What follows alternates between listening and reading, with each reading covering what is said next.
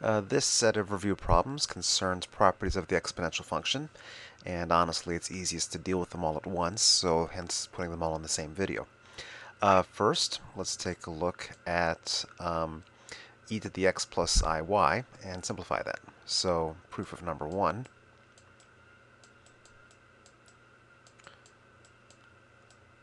X and y are real numbers, so e to the x plus iy is equal to e to the x times e to the iy. That's a property of exponential functions that, just using the law of exponents, applies. This law of exponents applies to exponential functions, to the function. So this is equal to e to the x times, by definition, or not definition, by a property we proved before, cosine of y plus I sine of y. And so that's the proof of number 1.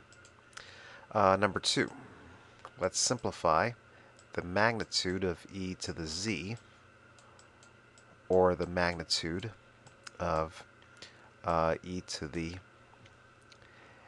x plus iy.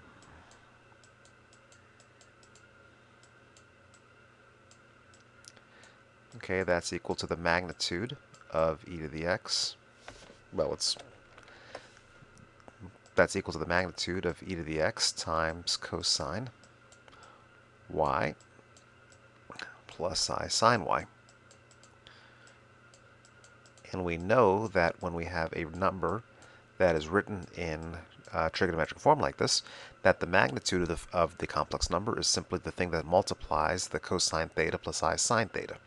So the magnitude is simply going to be the absolute value of e to the x, and because e to the x must be positive, that is going to be simply equal to e to the x. And so that's number 2. Number 3, let's prove that e to the z can never be equal to 0. So number 3.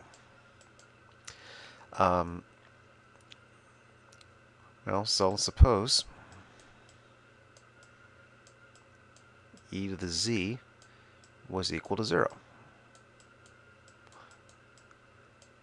Then by the thing that we just did, so by number 2, and I suppose I should have labeled this. This is number 3 we're doing now, and number 2 is what we just did. So by number 2, the magnitude of e to the z would be equal to 0. And we just got done showing that the magnitude of e to the z is equal to e to the x, where x is a real number. Now, we don't know right now about complex numbers, but we know full well that we can't have a number e to an exponent and get 0. E is a real number, x is a real number. E to any real number cannot be equal to 0, and therefore e to the z cannot be equal to, magnitude of e to the z cannot be equal to 0 either. So that can't happen. So no matter what, e to the z cannot be equal to 0. So the basic idea is that if e to the z is equal to 0, then the magnitude of e to the z is equal to 0. But the magnitude of e to the z is e to the x, where x is real, and we know full well that e to the x can never be equal to 0 by the ordinary properties of e to the x. Finally, number 4. Let's prove that e to the z is periodic with period 2 pi I. In other words, if we take e to the z plus 2 pi I, the claim is that this is going to be equal to e to the z. If I can show that e to the z plus 2 pi I is equal to e to the z, then e to the z would be periodic with period 2 pi I.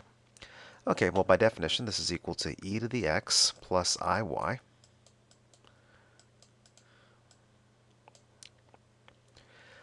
plus 2 pi I.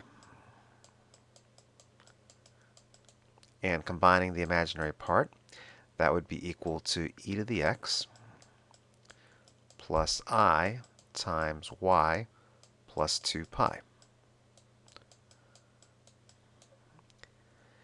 Let me get rid of the endpoint because we're going to need a little bit of extra space.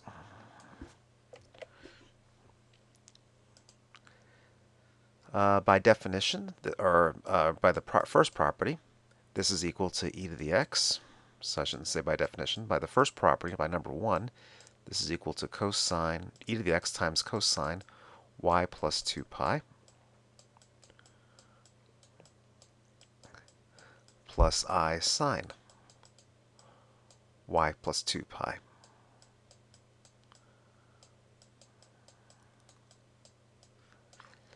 Okay, now cosine and sine of real numbers are periodic with period 2 pi. And so I can simply drop the extra 2 pi. So this is equal to cosine y plus I sine y.